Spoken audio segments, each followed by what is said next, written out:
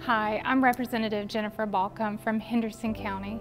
All across our nation, female athletes are being forced to compete against transgender males in sports. It is undeniable that these female athletes are being robbed of success in their respective sports and are being subject to emotional distress and, in some cases, serious physical injury.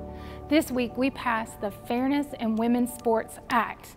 This bill would prohibit students from playing on middle school, high school, and college teams designated for the opposite sex. This will ensure that female athletes are protected from the negative emotional and physical consequences that so many have been forced to endure by competing in sports with biological males. This common sense bill, which promotes fairness and equal opportunity for all student athletes, also clearly prioritizes safety.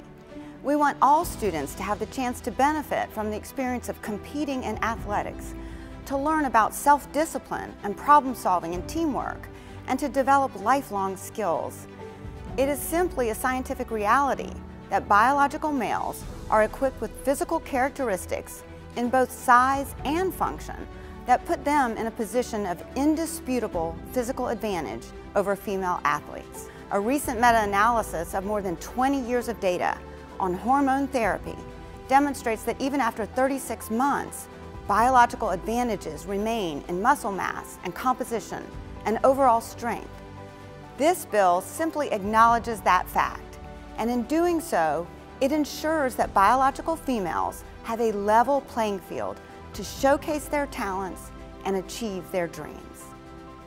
The Fairness in Women's Sports Act is a common sense bill that preserves equal opportunity for women in competitive athletics, a right so many people fought so hard to achieve over decades.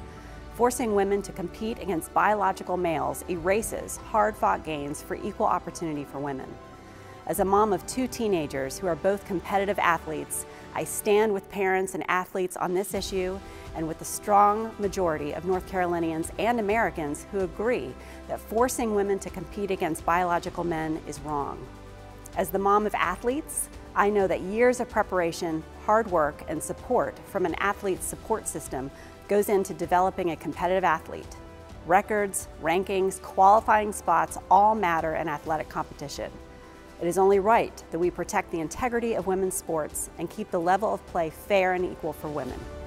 In North Carolina, we refuse to let the personal choices of few outweigh the rights and safety of thousands. This bill will protect our female athletes and maintain a fair, competitive environment for our athletes across the state.